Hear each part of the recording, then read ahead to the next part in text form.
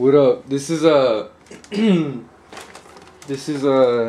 Xpress DX2 tutorial on how to hook it up to your PS3.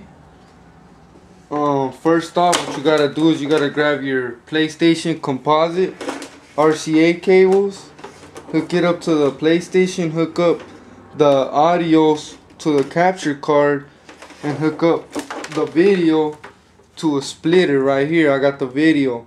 Then get another RCA video cable, hook it up to this side on the splitter, and hook up that piece onto the capture card.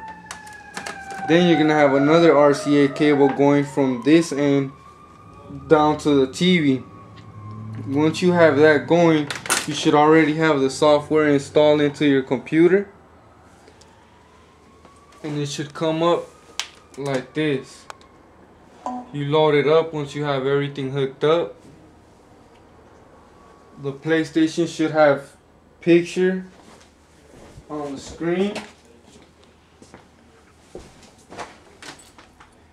and when you have it hooked up and you got all the software downloaded, all you hit is next, and you hit preview, and the PlayStation should come on and the sound should come on off the laptop. And we'll go to the game just to give you a quick test.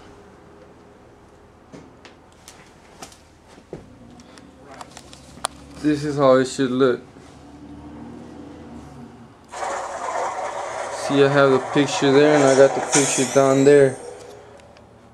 I get no sound off the television and I get it right off the laptop. As you see, I got the picture there too, but the thing about the laptop is it has a short lag to it. When you go and you press it, it takes it a while, which on the system it doesn't. It works right how it's supposed to.